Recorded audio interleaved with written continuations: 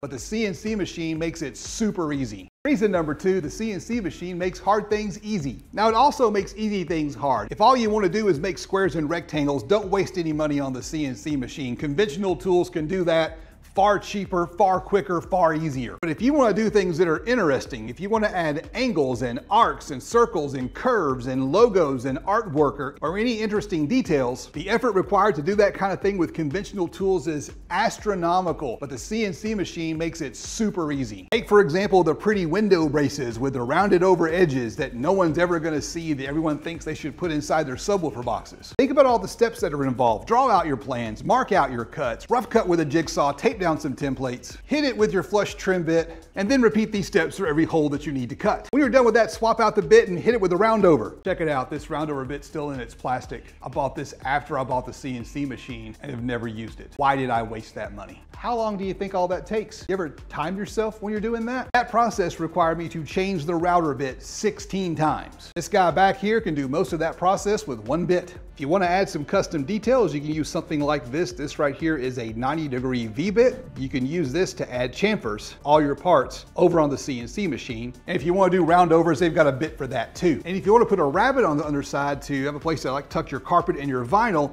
you can use your cheap trim router and an inexpensive rabbeting bit like this. So 3, 4 tool changes tops instead of 16. The CNC just makes everything easier. CNC machines are great for big projects with multiple parts and multiple cuts, especially projects that require a lot of speaker cutouts. Check out these home theater speakers that I built.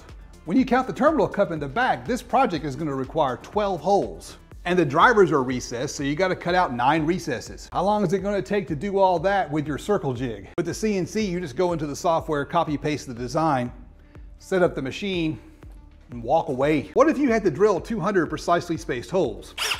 Try doing that by hand? At the very least, for a job like that, you'd want a drill press. A decent drill press is what, 150 bucks? No need to buy that tool when you've got one of these machines. How about kerfing? You know, making a bunch of cuts so you can make your plywood or MDF bendable? I did a poll. Most of you have never tried it, and a non-trivial number of the ones that have are willing to admit that it's a pain in the ass. But something like kerfing is ideal for a CNC machine because you can precisely dial in the depth and the spacing.